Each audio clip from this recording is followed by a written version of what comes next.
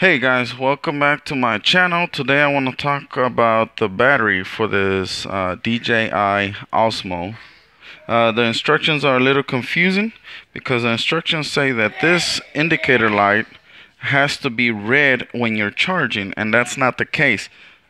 So as I was saying, this light here will never be red. Don't be looking for that, and I'll show you.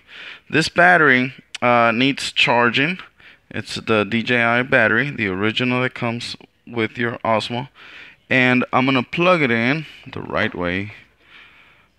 See the connectors match, and so as I plug it in, what it's going to do is start blinking green, not red, and it's never gonna be solid red. It's gonna be blinking green, meaning it's charging, and then it's gonna stay solid green once the battery is fully charged. So that's all you really need to know. But I will go into other things. For example, you are never supposed to store this battery fully discharged. You have to be around 50%, 30%, somewhere in there. And it is not a good idea to store your batteries for more than 3 months. Always take your battery out and charge it.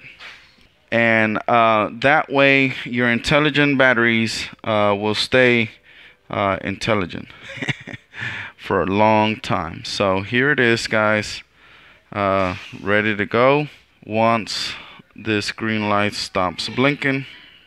Alright, here it is, guys, fully charged and ready to go.